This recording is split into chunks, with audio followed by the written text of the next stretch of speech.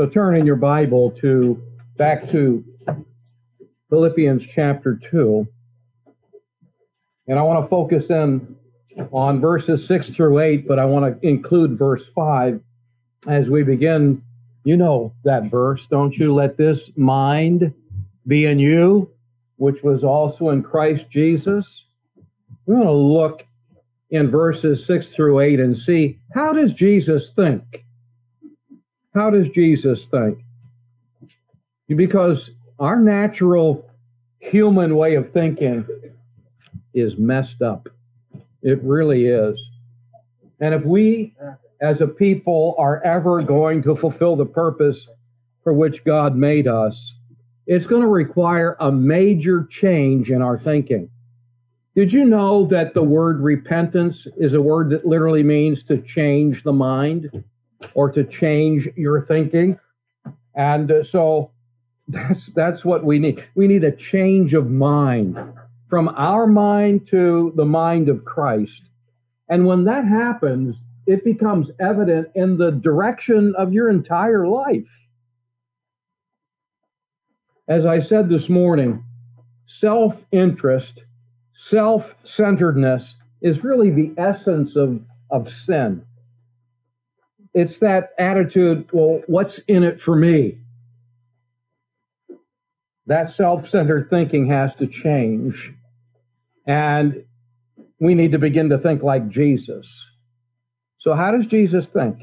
Well, a lot different than the way you and I think. And that's what we want to focus in on. As we read these verses this afternoon, follow along as I begin in verse 6, talking about Christ Jesus, who, being in the form of God, that is, who himself was God, thought it not robbery to be equal with God. That is, though he was God, he did not see clinging to his deity as something that he had to do in coming to this earth. Verse 7, so he made himself of no reputation.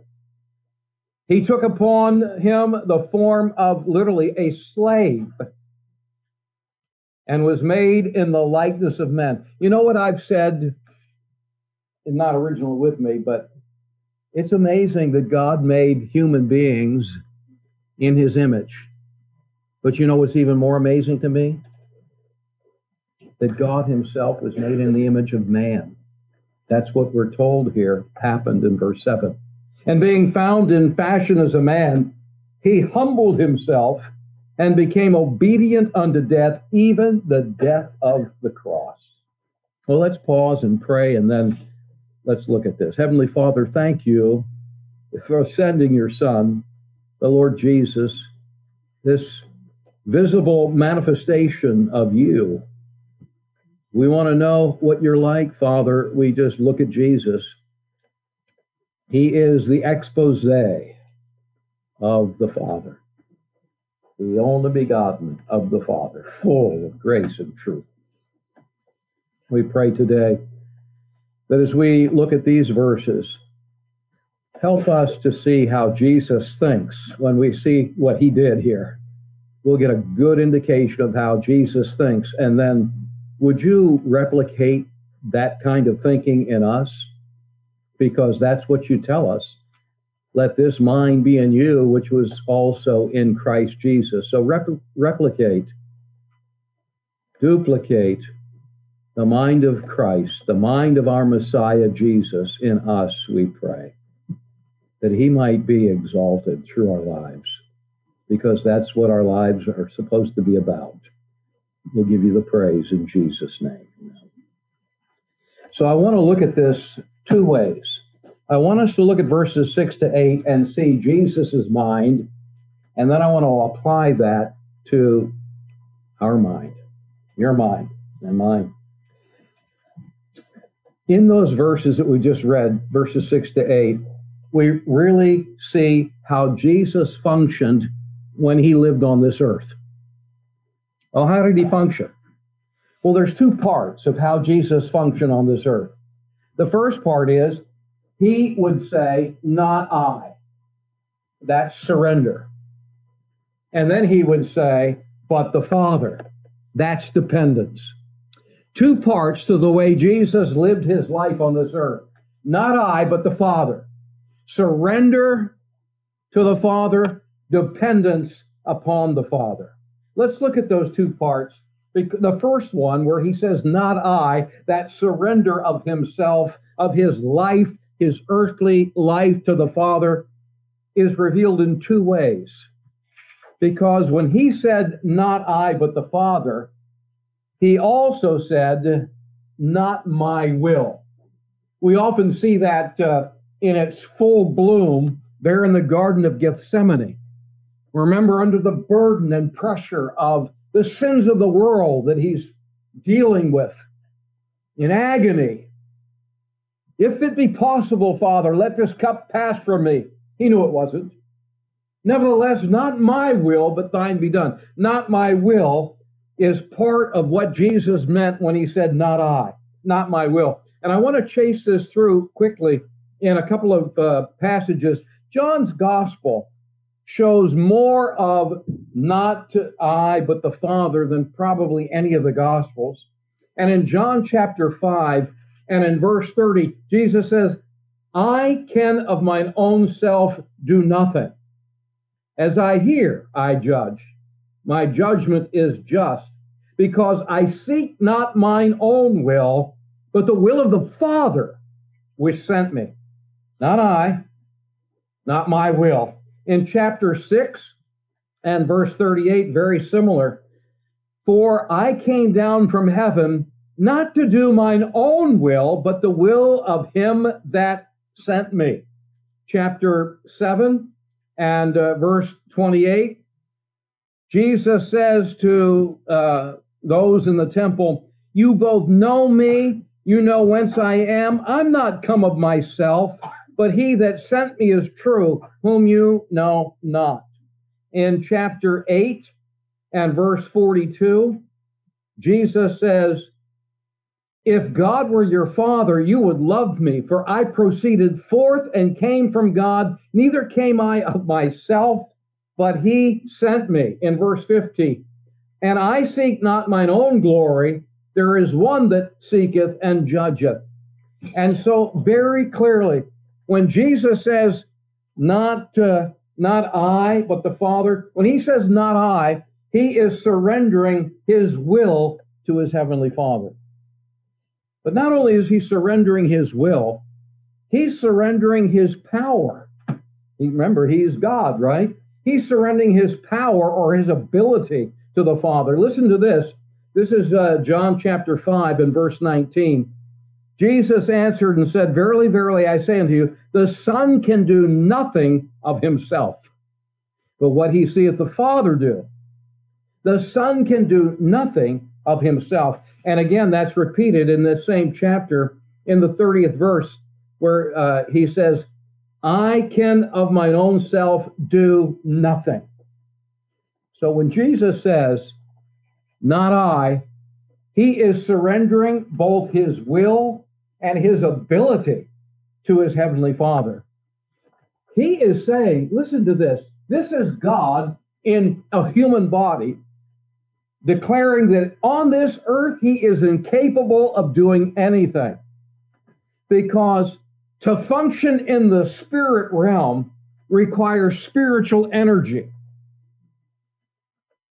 Now, how could Jesus say that it's not my will and it's not my ability as God and be telling the truth? Well, that's what verses 6 to 8 explain for us. So let's look at it. Philippians chapter 2 and verses 6 to 8. Because when Jesus stepped onto this earth, he emptied himself of some things.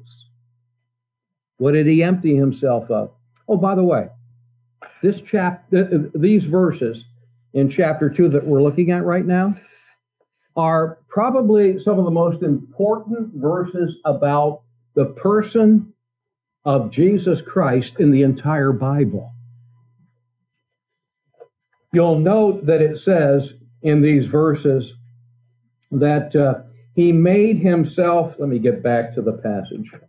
He made himself of no reputation, which translated actually means he emptied himself.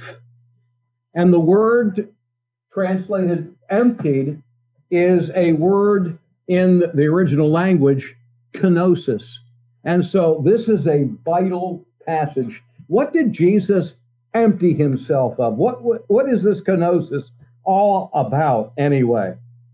Jesus emptied himself of something that caused him to be able to honestly say, I am not able. It's not my ability. It's not my power, but the Father's. In fact, again, I want to jump back for just a couple of moments, and you listen as I read from John chapter 8 again, and verse 28. When you have lifted up the Son of Man, then you will know that I am He, and that I do nothing of myself. That's what He says. In John chapter 12 and verse 49, I'm trying to build a case here. For I have not spoken of myself, Jesus says, but the Father which sent me, and He gave me a commandment, what I should say and what I should speak. Isn't that amazing? Now listen to this. This is chapter 14 of John's Gospel, and verse 10. You're familiar with it. Believest thou not that I am in the Father, and the Father in me? The words that I speak unto you, I speak not of myself, but the Father that dwelleth in me, He doeth the works. In other words, what I say and what I do is not from me, but from the Father. So when Jesus stepped on this earth, He emptied Himself that enabled Him to be able to say, I am not able. I don't have ability. It's my Father's ability. And there are two phases in which Jesus emptied Himself.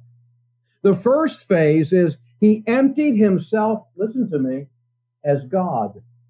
I didn't say that He emptied Himself of being God, but He emptied Himself as God. It says in this verse that, again, verse 6, in the form of God, though He is God, He did not see His deity as something to be clung to, but He made Himself of no reputation. He emptied Himself and took Him upon Himself the form of a slave made in the likeness of men. As God, Jesus emptied Himself.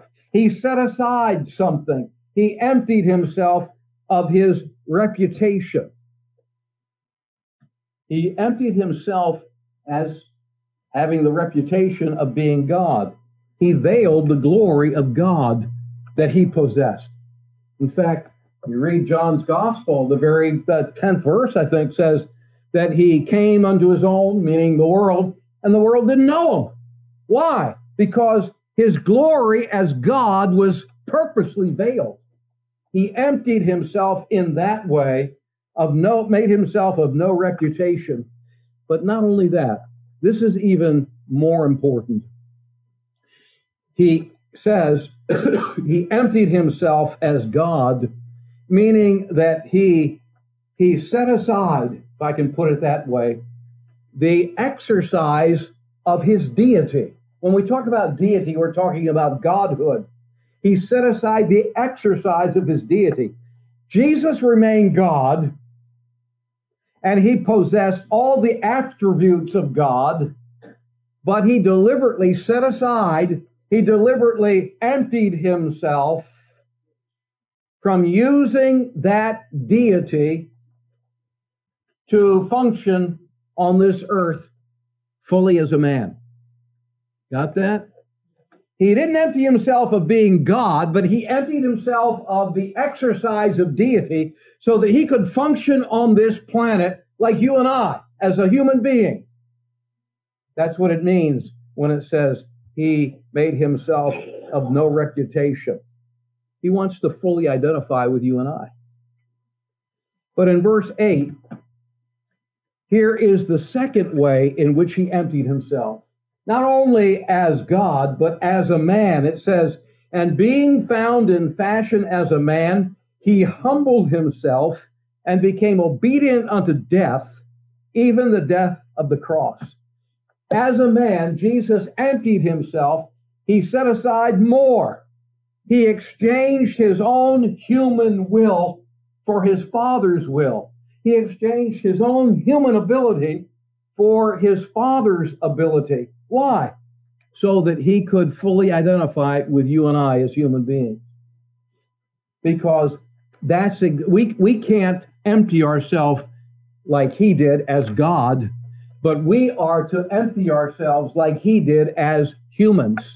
That is, as Jesus was fully dependent upon his Father's will and ability, power, we are to be fully dependent upon our Father's will and ability, power in our life through the ministry of the Holy Spirit.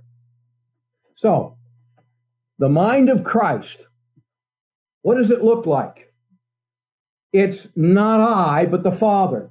It's that surrender of not I, not my will, not my power. And he emptied himself. He set aside these things. He set aside his will. He set aside his ability. And as God, he set aside his reputation, veiled his deity, and the independent exercise of his godhood, his deity. But the second part of Jesus' function on this earth, not only not I, but the Father. And this is important. This is an important balance, and I don't want you to miss it. When he says not I, he's talking about the surrender of his life. But when he says but the Father, he's talking about the source of his life. He's talking about the dependence of his life. Because as Jesus emptied the exercise of his deity, and as man emptied his own will and his own power, it caused him to have to be absolutely dependent upon the Father's will and the Father's power through the ministry of the Holy Spirit. The Holy Spirit of God activated and energized Jesus' life and ministry from the moment of his conception in the womb of Mary to the offering up of himself on that cross as that sacrifice for us all. In fact, you can read, I'm not going to take the time, Luke chapter 1, and you'll find that he was filled with the Holy Ghost from conception. That child that was formed in her was of the Holy Ghost. And then you find in chapter 2 and verse 52 of Luke, here he is growing as a child into a young man, and he is developed by the Holy Spirit, having favor with God and with man. In chapter 3 of Matthew's Gospel, he's beginning his ministry. He's baptized in the Jordan River of John the Immerser. And when he comes up out of that river, remember what happened? The Holy Spirit in the form of a dove lights upon his head, lands upon his head. And Matthew tells us in chapter 3 and verse 17 that at that moment Jesus is praying. And if you wonder what he's praying, he recognizes that his baptism is symbolic of the Spirit's anointing of his ministry, the fulfillment of Isaiah 60. The Spirit of the Lord is upon me and hath anointed me, the Messiah, to preach. And so he's praying for the Spirit's anointing there as he comes up out of the water. And then you find him after that being driven by the Holy Spirit into the wilderness, where he faces Satan head on in that temptation. And he is victorious over Satan, not as God, but as a man. And as a man, he emerges. He came back in the power of the Holy Ghost, we're told, in Luke chapter 4 and verse 14. And even on that cross, I want you to listen to how he paid that sin debt for you and I, not dependent upon himself. It says, how much more shall the blood of Christ, who through the eternal Spirit offered himself without spot to God, purge your conscience from dead works to serve. Even his death was through the power of the Holy Spirit, we are told in Hebrews 9:14. When Jesus became a man, When God stepped down from heaven in the incarnation, God took on all the human limitations that you and I have. And all that Jesus, this is key, I want you to get this. All that Jesus did on this earth, he didn't do as God, but he did it as a man in dependence upon God. And why that's so important is because just like you, he did. And so if you can and you must learn to depend upon the Lord just like Jesus did. Remember, Jesus said, I do nothing of myself. My dependence is upon my Father. And that's what he meant when he said to us in our human life, without me, you can do nothing. As I depended upon my Father, you must depend upon me. You have to live like I lived. This is the mind of Christ, folks. When Jesus was tempted, he became victorious over sin. I'm sure he was tempted to sin more than just as what recorded in Matthew 4, or the Gospels, in that temptation with the devil. I'm sure he faced, the Bible says, he was tempted in all points like as we are, and was victorious. Why? Not because he was God. He was victorious because he depended upon the ministry of the Holy Spirit just like you and I can. And his victory over sin was by faith, by trust, dependence on the Spirit of God. Jesus was on earth, and he was God, but he functioned as a man, not as God. When Jesus went out to pray, it was because he needed to. He needed to connect with his heavenly Father. He needed to get to the Father. And I'm thinking, if Jesus felt that need, if he had to depend upon the Father for leadership and for power, how much more do you and I need to do that? We need to get to God like he did. And that 12th verse of Philippians 2, wherefore, he says, my beloved, as you have always obeyed, not as in my presence only, but now much more in my absence, work out your own salvation in fear and trembling. He's not talking about working for salvation, but he's talking about working out in dependence upon God, the salvation that is in you. And he explains that in that 13th verse. He said, for it is God that worketh in you, both to will, that to give you the desire, and to do, to give you the ability or the power to fulfill God's desire. So it's not doing it yourself. It's you depending upon God to do it through you. Now, that's Jesus' mind in verses 6 through 8 explained to us. And if I can just review it again, Jesus' mind is simply this: not I, but the Father.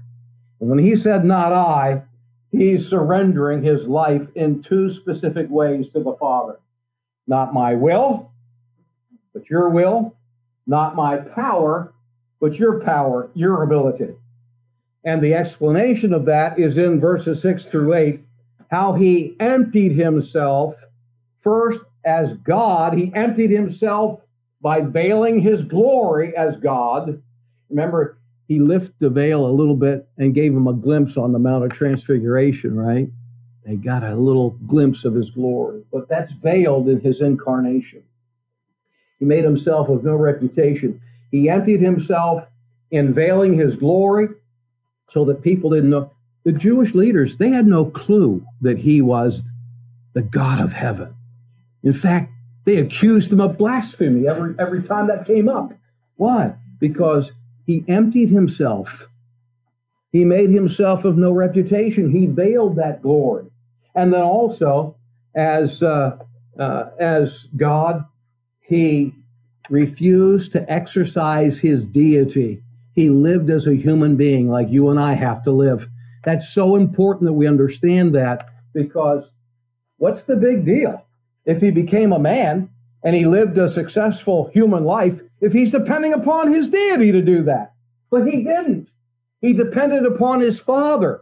He depended upon the ministry of the Holy Spirit in his life, just like you and I have to. So he functioned on this earth fully as a man, because as a man he set aside his own will for his Father's, and he set aside his own human ability for his Father's ability through the Holy Ghost ministry. That's important for us to understand. So let's then apply this to us, because that 5th verse says, let this mind be in you. And that means you. If you're a believer, it means you. It doesn't matter whether we're talking 1st century or 21st century. If you're a believer, this mind that I just described that Jesus has is to be in you and me. We saw what that looked like this morning already. But for Jesus, that mind, that thinking, that mindset was not I, but the Father. But just as Jesus was in the Father, and the Father in him, now if you're a believer, you're in Christ, and Christ is in you. And so you are to let Christ's mind that is in you be in you, so that it is not I, but Christ. Remember how Paul puts it in Galatians 2:20? I am crucified with Christ, and nevertheless I live, yet not I, but Christ liveth. Not I, but Christ. That's the mind of Christ. That's what it's about. That's the mindset that we're to have. Reminds me of the missionary Amy Carmichael. She developed a burden when she got to India for little girls that were given to the Hindu temple. Now listen, here's what happened back in that day. I think some of it perhaps still is going on. We just don't hear about it as much. In the Hindu religion, when the husband died, the wife, even if she was in perfect health, would be burned on a funeral pyre with her dead husband, which would leave the children, of course, orphans. The little boys, they could find their way. They could get work, but the little girls they were given to the Hindu priests, and in the Hindu temple they were made prostitutes. Well, Amy Carmichael got a burden for those poor little Indian girls. And she went to the Hindu priests to try to rescue them. And she ran up against a brick wall. Those Hindu priests, they went to the Indian businessmen and they said, you got to get this British woman out of here. And the Indian businessmen went to the British businessmen and said, look, this woman is causing trouble. You need to get her out. Well, the British businessmen then went to the British missionaries, because she was a British missionary.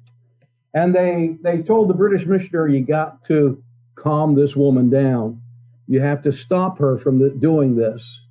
And so the British missionaries, they came to Amy and they said, it's unfortunate that it's this way, but it's not our problem. And she was very discouraged by all of this, and she felt like everything was against her. And she went to her room, and she got down on her knees by her bed, and she began to pray. And she said, Lord, I've done all I could, but it hasn't helped, and I give up. And it's your problem. It's not my problem anymore. Amy suddenly saw Jesus. He was kneeling not under an olive tree, but under an Indian tamarind tree. And she saw tears streaming down Jesus' face. And he looked at her and he said, that's right, Amy. It's not your problem. It's not your burden. It's my problem. It's my burden. But I'm looking for someone who'll help me bear it. And she went back to work and she rescued hundreds of these little girls.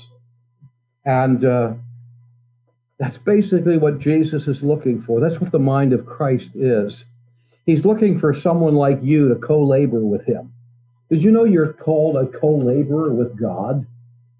He's looking for you and I to co-labor with him in making disciples. But you know what? I've discovered this. Apart from the Holy Spirit, you and I will never care for anyone but ourselves. Let me repeat that.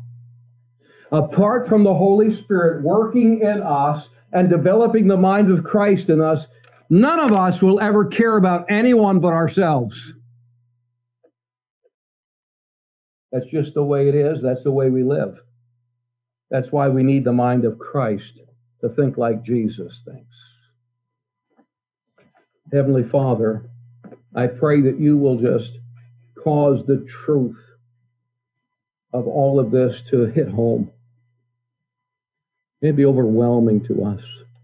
Lord, what lengths you went to because you didn't care about yourself.